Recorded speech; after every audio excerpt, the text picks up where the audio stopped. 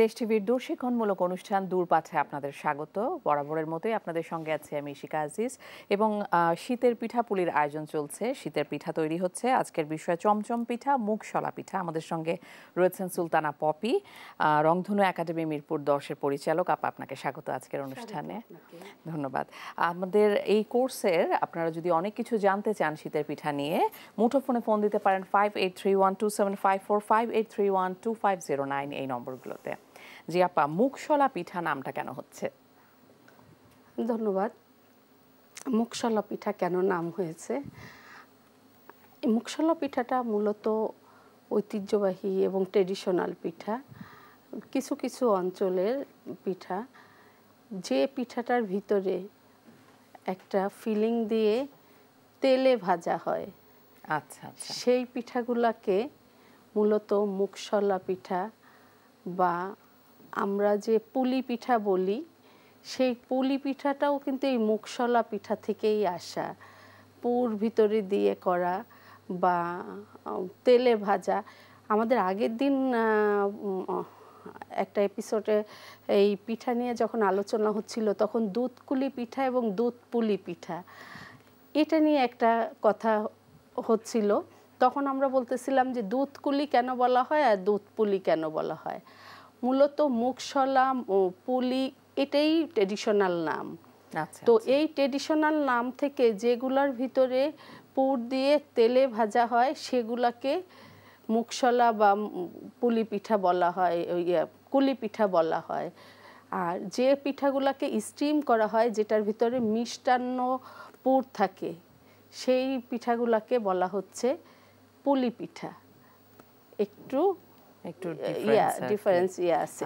তো চমচম পিঠাটা কেন বলা হচ্ছে? চমচম পিঠাটা বলা হচ্ছে, দেখেন আমরা দেখতে পাচ্ছি চমচমের মতো অনেকটা দেখতে, খেতেও ভিতরটা চমচমের ভিতরটা কেমন একটু নেট নেট, একটু রসালো। তো এটা আমরা ঝাল চমচম করি। এই পিঠাটা চালের গুঁড়া দিয়েই করা, চাউল সাথে মরিচের গুঁড়া ব্যবহার হয়। মরিচের গুঁড়া এবং চালের গুঁড়া একসাথে সিদ্ধ করে বানানো হয় এবং চমচমের আকৃতি দেওয়া হয়। ভিতরের টেক্সচারটা থাকে চমচমের মতো। এটা একটু হালকা ক্রিস্পি, আবার রসালো ভিতরটা। তার মানে এটা কি একটু ঝাল পিঠা নাকি? একটু ঝাল পিঠা। আচ্ছা আচ্ছা, ঝাল মিষ্টি পিঠা, খুব টেস্টি। আমরা একটু উপকরণগুলো জেনে নিই তাহলে।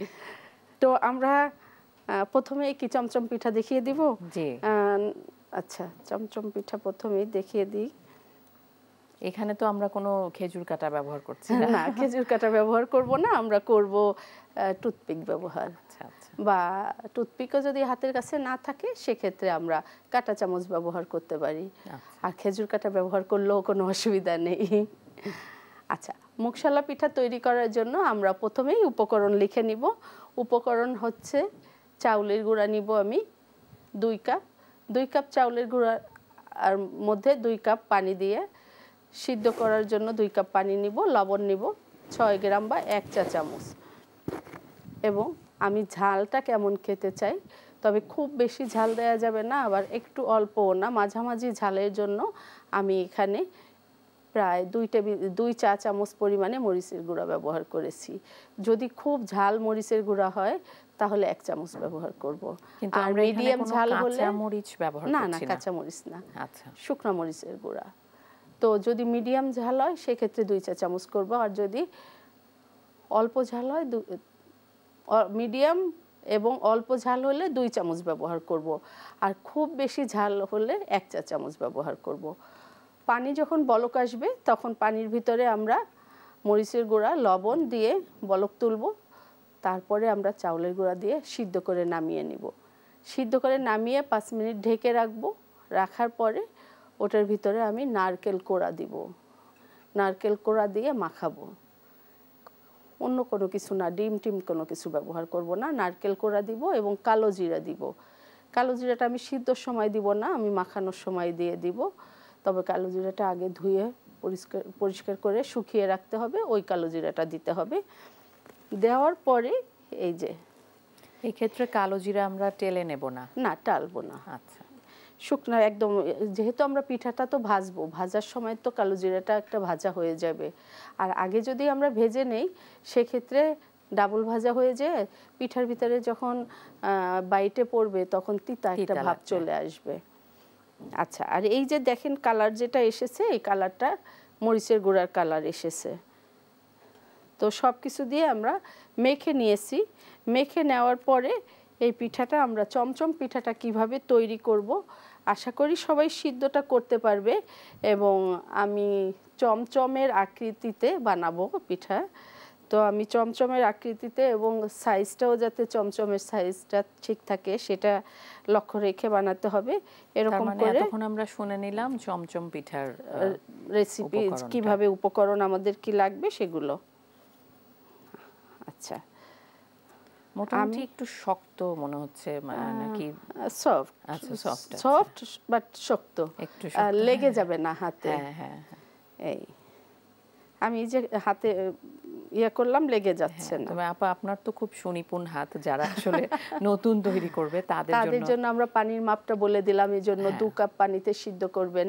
2 কাপ পানির বেশি যদি নেয় তাহলে কিন্তু নরম হয়ে যাওয়ার সম্ভাবনা থাকবে।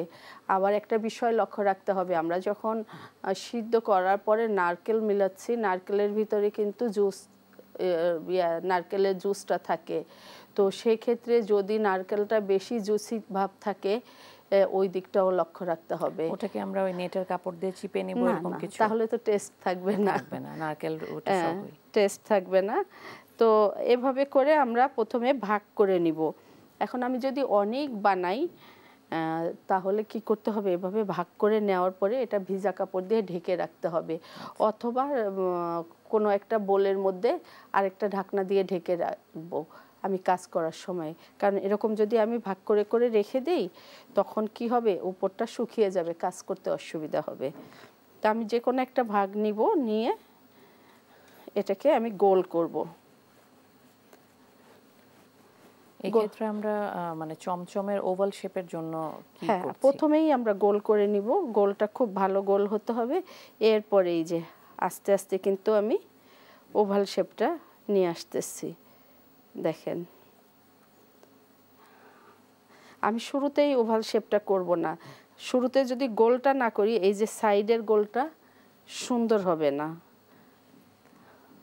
এই দেখেন চমচমের সাইজের কিন্তু হয়ে গেছে। এরপরে এটার ভিতরে কাজটা আমরা করব। আরও একটা আমি গোল করে তারপরে সাইজটা দেখাই, কারণ এই জায়গাটা অনেকে পারে না, মানে এই ফিনিশিংটা আসে না। আচ্ছা, এই যে প্রথমেই আমি যখন গোল করব আমি কিন্তু হাতে ঘোরাচ্ছি, বাট একটু প্রেস করে ঘোরাচ্ছি, একটু প্রেসার দিয়ে ঘোরাচ্ছি যে গোলটা যাতে সুন্দর হয়। এই যে দেখেন গোল সব দিকেই মোটামুটি একটা ভালো গোল যখন হয়ে আসবে তখন আবার আমি হাতের এই জায়গাটা, বৃদ্ধাঙ্গুলের এই জায়গাটা দিয়ে আস্তে আস্তে একটু প্রেসার দিয়ে ওভাল শেপ করে ফেলবো। লক্ষ্য রাখতে হবে সব দিক যাতে সমান হয়। মোটামুটি একই সাইজের হয়ে গেছে। তো এভাবে করে আমরা সবগুলা পিঠা শেপ দিয়ে নিব। শেপ দিয়ে নেওয়ার পরে এরকম আমরা টুথপিক নিব, বা সেক্ষেত্রে আমরা যদি খেজুরের কাঁটা ব্যবহার করতে চাই সেটাও করতে পারবো। টুথপিক ব্যবহার করব, বা যদি কারো কাছে টুথপিক না থাকে কাঁটা চামচ ব্যবহার করতে পারেন। তবে কাঁটা চামচ যেটার ভিতরে মানে একটু সরু, সেই কাঁটা চামচগুলো ব্যবহার করব, মোটা দাঁতের কাঁটা চামচ ব্যবহার করব না। বা আমরা যে নকশি পিঠা করেছি তখন যে চিরুনি ব্যবহার করেছি, ওই চিরুনি কাঁটাও ব্যবহার করতে পারবো। আচ্ছা আচ্ছা আচ্ছা, এবার এটার ভিতরে আমরা এই যে দেখেন আমি দুটো একসাথে নিয়ে একটু ফাঁকা করে নিচ্ছি, তাহলে কি হবে, আমার কাজটা তাড়াতাড়ি হবে। আমি যদি একটা একটা করি অনেকটা সময় লাগবে। এভাবে করে আমি ঠিক মাঝামাঝি পর্যন্ত এটাকে এভাবে ছিদ্র করে দিব। কেন ছিদ্র করব, আমার পিঠাটা ভাজার সময় ভিতরটা খুব ভালো যাতে ভাজা হয়। আর যখনই আমার পিঠাটা ভালো ভাজা হবে তখন এটার ভিতরে যে শিরাটা দিব সেই শিরাটা ভিতরে প্রবেশ করবে, ক্রিস্পি ভাব থাকবে, মিষ্টি ভাব হবে। আবার আমি যখন ভাঙবো তখন ভিতরটা হালকা একটা জুসি ভাব থেকে যাবে।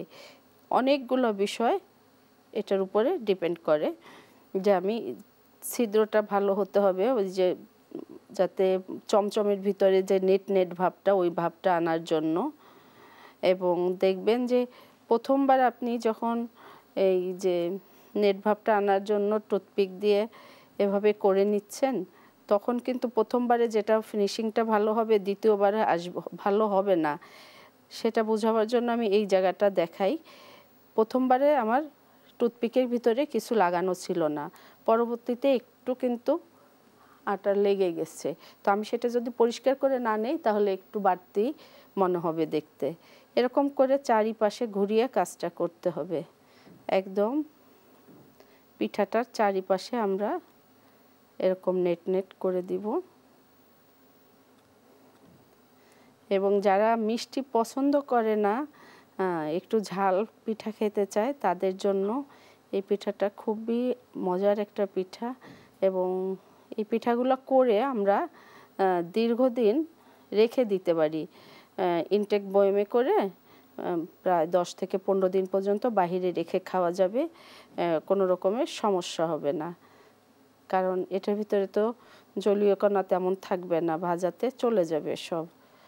আর শিরাটা যখন আমি দিচ্ছি সেই শিরাটা কিন্তু আপনার প্রিজারভেটিভ হিসেবে কাজ করতেছে, চিনি তো প্রিজারভেটিভ হিসেবে কাজ করে, তাই 10-15 দিন বাইরে রাখলে কোনো সমস্যা হবে না। এবার আমরা এই পাশগুলোকেও একইভাবে, অর্থাৎ আমার পুরা পিঠার ভিতরটা কিন্তু একটা নেট ভাব চলে এসেছে। আশা করি সবাই বুঝতে পেরেছে যে কিভাবে চমচম পিঠাটা তৈরি করতে হবে। আমি এটার উপর সাইডটা দেখাই, পুরাটা না দেখাই, যারা নতুন আছেন তাদের জন্য। এই যে দেখেন, এভাবে করে খুব দ্রুত করতে পারেন, আমি আপনাদের বোঝার জন্য আস্তে আস্তে করলাম। এভাবে করে খুব দ্রুত কাজটা করে নেওয়া সম্ভব। কারণ আমি যদি খুব আস্তে আস্তে করি তাহলে তো আমি বেশি কাজ করতে পারবো না। হয়তো ঘরের জন্য আমি 4-5টা 10টা কাজ করতে পারবো, বানাতে পারবো, কিন্তু আমি যদি এটা ব্যবসায়িকভাবে করতে চাই তাহলে আমার হাতের স্পিড বাড়িয়ে কাজ করতে হবে। আর এই জায়গাটায় আপনারা তেলও ব্যবহার করতে পারে, একটু তেলে গড়িয়ে নিয়ে তারপরে যদি কাঠি দিয়ে এরকম ছিদ্র করে তাহলে ওই যে কাঠির সাথে যে লেগে যাচ্ছে ওটা থাকবে না। এভাবে করে খুব দ্রুত, তবে হাতে লেগে না যায় সেটা লক্ষ্য রাখতে হবে। আমি যখন এই যে এভাবে কাটতেছি, নেটগুলো তৈরি করে নিচ্ছি, তখন কিন্তু আমার হাতে লেগে যেতে পারে। এই দিকটা লক্ষ্য রাখতে হবে যে আপনার হাতে যাতে কোনো ক্ষতি না হয়। চমচম পিঠা আমরা তৈরি করছি পপি আপা, এখন কি করতে পারি আমরা? দুটো চমচম পিঠা করে দেখলাম, বাকিগুলোকে শেপ দিয়ে নিয়েছি। এই পিঠাগুলোকে আমরা ডুবা তেলে ভেজে নিব। ডুবা তেলে ভাজার জন্য তেলটাকে কুসুম গরম যখন হবে তার মধ্যে পিঠাগুলোকে ছেড়ে দিব। কুসুম গরম হওয়ার পরে পিঠাগুলো ছেড়ে দিয়ে মিডিয়াম আঁচে আমি পিঠাগুলোকে ভাজতে হবে। খুব হাই ফ্লেমে কিন্তু আমি ভাজবো না। যদি হাই হিটে ভাজি তাহলে পিঠাগুলোর ভিতরে কাঁচা থেকে যাবে, উপরে ভাজা হয়ে যাবে, কালার এসে যাবে। তাহলে মোটামুটি কি মিডিয়াম একটু লো ফ্লেম? হ্যাঁ, একটু লো ফ্লেম, বাট একটু মিডিয়াম আর কি। আচ্ছা, এইটা আমরা যখন ভাজবো তখন কিন্তু পুরোপুরি গোল্ডেন ব্রাউন করে ভাজতে হবে।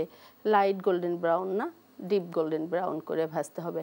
কারণ চমচম বলছি আমরা, চমচমের কালারটা কিন্তু একটু ডিপ কালার থাকে, সেজন্য আমরা ডিপ ব্রাউন করে ভাজবো। ভেজে নেওয়ার পরে আমরা ডুবো তেলে ভাজবো অবশ্যই, এবং ভাজার পরে আমি এটাকে শিরায় দিব। তো শিরায় দেওয়ার জন্য আমাকে শিরা বানিয়ে নিতে হবে।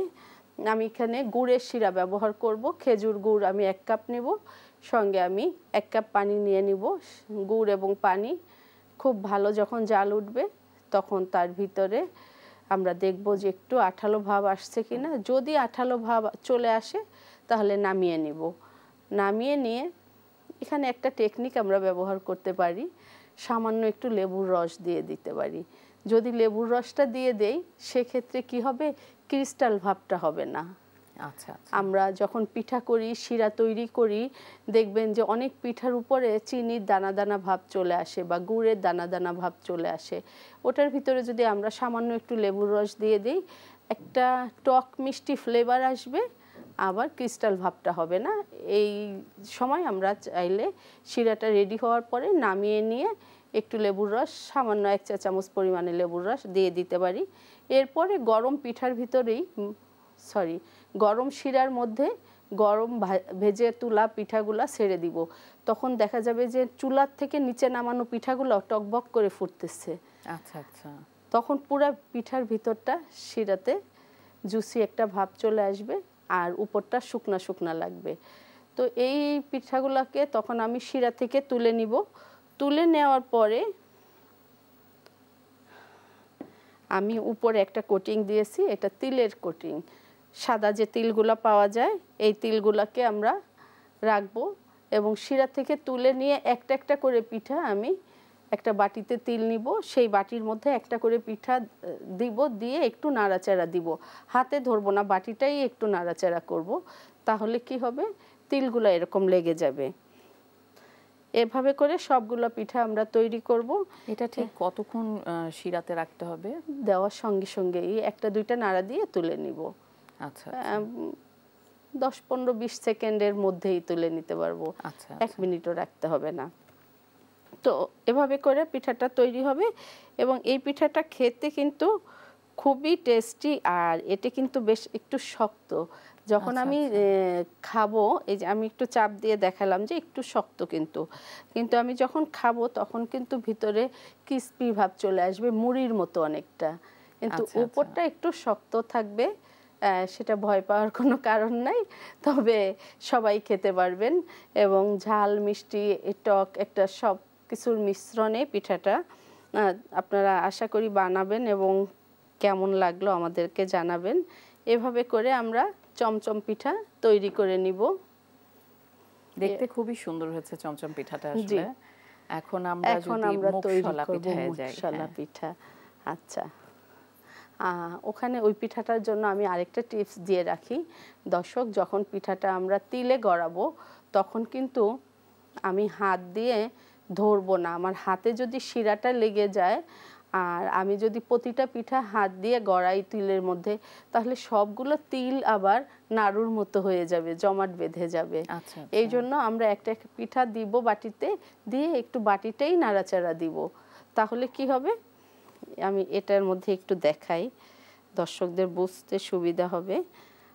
আমার এখানে যদি তিলগুলা থাকে সেই তিলের মধ্যে দিয়ে এভাবে নাড়া দিব, এভাবে ঘুরায় ফিরায় নাড়া দিলে তখন তিল লেগে যাবে। কিন্তু আমি হাতে যদি প্রতিটা পিঠা ঘুরায় তিল লাগাতে যাই, তিলগুলাই জমাট বেঁধে যাবে এবং নাড়ুর মতো হয়ে যাবে। এই দিকগুলো লক্ষ্য রাখতে হবে। আশা করি সবাই বুঝতে পেরেছে। চমচম পিঠার দারুণ একটা টিপস আমরা জানলাম। আচ্ছা, এবার আমরা মুখশলা পিঠা তৈরি করব। মুখশলা পিঠা তৈরি করার জন্য, মুখশলা পিঠার জন্য যেসব উপকরণ লাগবে ওই উপকরণগুলো আমি বলে দিচ্ছি। আমাদের একটা ডো তৈরি করতে হবে। এই যে আমি এখানে একটা ডো তৈরি করে নিয়ে এসেছি। তার জন্য আমি চাউলের গুঁড়া নিয়েছি। আমি প্রতিটা মাপে 2 কাপের পরিমাণে দিচ্ছি যাতে সবার বুঝতে সুবিধা হয়। 2 কাপ চাউলের গুঁড়া নিব। যদি এই চাউলের গুঁড়াটা লাল চালের গুঁড়া হয় তাহলে ভালো হয়। লাল আউশ আমন ধানের যে চালটা, আতপ চাল, সেই চালের গুঁড়া হলে ভালো হয়। সেটা না হলে দরকার নাই, যে কোনো আতপ চাউলের গুঁড়া 2 কাপ নিব। নারকেল কোড়া নিব 1/2 কাপ, গুড় নিব 1/2 কাপ, পানি নিব 1.5 কাপ। 1.5 কাপ পানির মধ্যে গুড়কে আমি প্রথমে গুলিয়ে নিব, তার মধ্যে লবণ দিব এবং নারকেল কোড়াটা দিব, দিয়ে আমি চাউলের গুঁড়াটাকে সিদ্ধ করে নিব। সিদ্ধ করে নিয়ে ওটাকে নামিয়ে আমি ঘি হাতে মেখে গুঁড়াটাকে মাখাবো। এই যে দেখেন, আমি কিন্তু এটা ঘি দিয়ে মাখিয়ে নিয়েছি। ঘি বা বাটার, যে কেউ বাটারও ব্যবহার করতে পারেন বা ঘিও ব্যবহার করতে পারেন। পিঠা মানেই তো মুখরোচক একটা বিষয়, তো সেখানে আমরা সয়াবিন তেলকে অ্যাভয়েড করে ঘি বা বাটার ব্যবহার করব। এরকম একটা ডো তৈরি হবে। এই ডোটা তৈরির পরে আমরা এটার ভিতরে যে ফিলিংটা দিব সেই ফিলিংটা রান্না করে নিব। ওটার জন্য আমি সুজি নিব 1/4 কাপ, গুঁড়া দুধ নিব 1/2 কাপ। আমি সুজির থেকে গুঁড়া দুধটা বেশি নিব।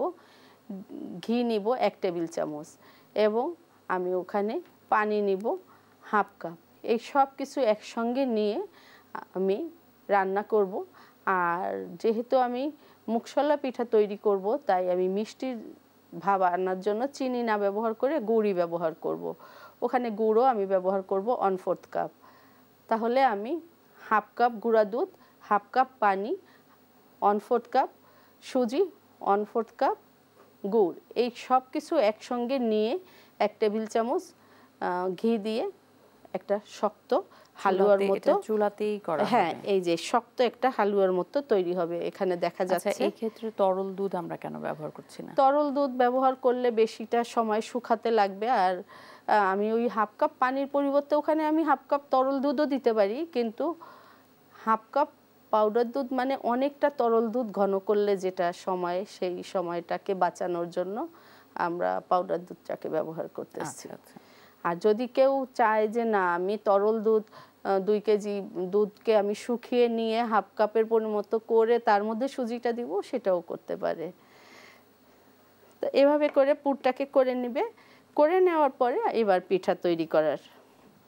তো পিঠা তৈরি করার জন্য প্রথমে আমরা এই মাখানো কাই দিয়ে একটা রুটি করে নিব।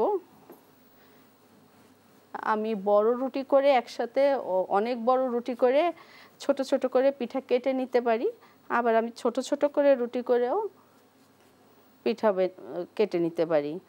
এটা বেলার সময় হয়তো সামান্য একটু চাউলের গুঁড়া লাগতে পারে, দিয়ে নিব। এই মিশ্রণটা তৈরির পরে আমরা ঘি দিচ্ছি। হ্যাঁ, মাখানোর সময় ঘি দিব। মাখানোর সময় ঘি ব্যবহার করব এবং রুটিটা একটু মোটা রুটি বানাবো। মানে রেগুলার যে রুটিগুলো আমরা বানাই সেই রুটির থেকে একটু মোটা থাকবে। আচ্ছা, এই পিঠাটা কিন্তু দুইভাবে করা যায়। আমি আরেকটা পদ্ধতিও দেখিয়ে দিব। এটা হচ্ছে যারা সহজে রুটি করে করতে চান তাদের জন্য, আর যারা অভিজ্ঞ তাদের জন্য কিভাবে করা যাবে সেটাও আমি দেখিয়ে দিব। আচ্ছা, এরকম পুরুত্বে রুটিটা করতে হবে। এবার এটার যে কোনো একটা পাশে আমরা এই পুর দিব। পুরা পিঠাটা জুড়েই পুরটাকে দিতে হবে।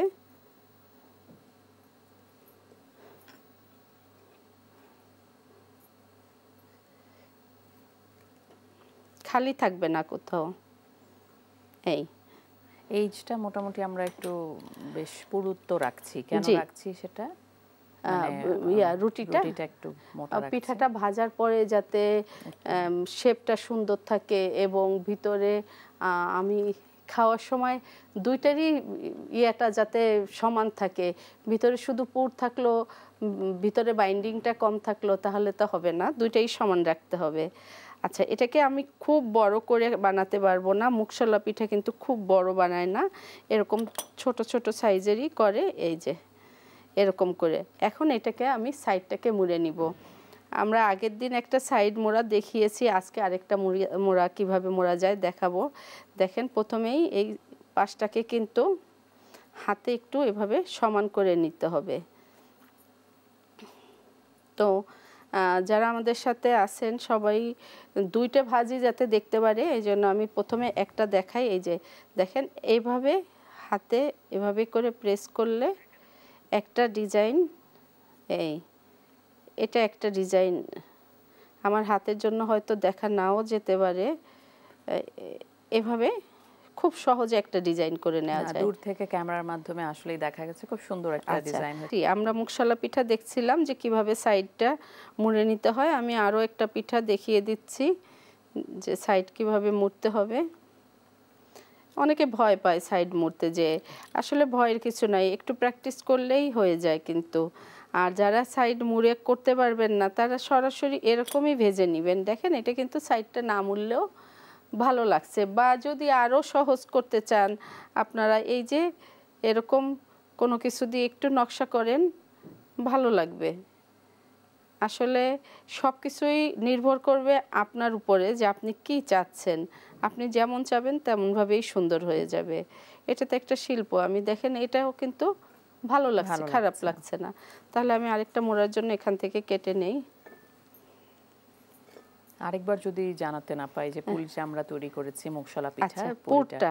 হ্যাঁ, পুরটা। আচ্ছা, মুখশলা পিঠার পুরটার জন্য আমি নিয়েছি 1/2 কাপ গুঁড়া দুধ, সঙ্গে নিয়েছি 1/2 কাপ পানি বা তরল দুধ 1/2 কাপ, আর আপনার গুড় নিব 1/4 কাপ, সুজি নিব 1/4 কাপ, ঘি নিব 1 টেবিল চামচ। এই সব উপকরণ নিয়ে আমরা একসঙ্গে চুলায় জাল করে নিব। নিয়ে এরকম শক্ত একটা, এই যে এরকম শক্ত একটা পুর, যেটা হাতে লাগবে না আবার পাতিল থেকে উঠে আসবে, ওরকম সময় নামিয়ে নিতে হবে। এখন এটাকে কিন্তু টেস্টি করার জন্য এখানে আমি বাদামের গুঁড়া ব্যবহার করতে পারি, কিশমিশ ব্যবহার করতে পারি, তবে যার যার পছন্দের উপরে এটা ডিপেন্ড করে।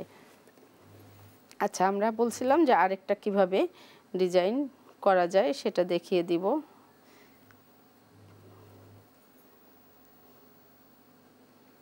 মুখশলা পিঠার যে প্রণালীটি, যারা যে দর্শক এখন যুক্ত হবেন তাদের জন্য আপা যদি সংক্ষিপ্তভাবে একটু বলতেন।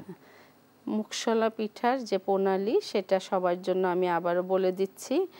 আমরা এখানে 2 কাপ চাউলের গুঁড়া নিয়েছি, সঙ্গে 1/2 কাপ নারকেল নিয়েছি, 1/2 কাপ গুড় নিয়েছি, পানি নিয়েছি 1.5 কাপ। 1.5 কাপ পানির পরিবর্তে আপনারা কিন্তু দুধও ব্যবহার করতে পারেন, তরল দুধ। এই সব কিছু একসঙ্গে পানির যখন বলক উঠবে তার মধ্যে আমরা, ভুল হয়েছে, আমি আবারও বলছি, 2 কাপ চাউলের গুঁড়া, তার সঙ্গে নিব আমরা 1.5 কাপ পানি বা তরল দুধ, লবণ নিব 1 চা চামচ, এবং নারকেল নিব আমি 1/2 কাপ, গুড় নিব 1/2 কাপ। প্রথমে পানি চুলায় দিব বা দুধ চুলায় দিব, তার মধ্যে লবণ, গুড় দিয়ে আমি নারকেল দিয়ে একসাথে বলক তুলব। বলক তোলার পরে তার মধ্যে চাউলের গুঁড়া দিয়ে সিদ্ধ করে নামিয়ে নিব। নেওয়ার পরে 1 টেবিল চামচ ঘি রাখবো, সেই ঘি হাতে মেখে চালের গুঁড়াটাকে মাখিয়ে নিতে হবে। এক্ষেত্রে আপনি বলেছিলেন যে একটু আমরা 1/2 কাপ দুধ হলে আমাদের তরল দুধের পরিমাণ কম লাগবে, যদি তরল দুধ কেউ না ব্যবহার করে। না, ওটা হচ্ছে পুরের ভিতরে সিদ্ধ, চাউলের গুঁড়া সিদ্ধতে না, ওটা পুরের মধ্যে 1/2 কাপ দুধ নিব আমরা। সেখানে আমরা যদি তরল দুধ ব্যবহার করি ওটা ওই 1/2 কাপের বাহিরে।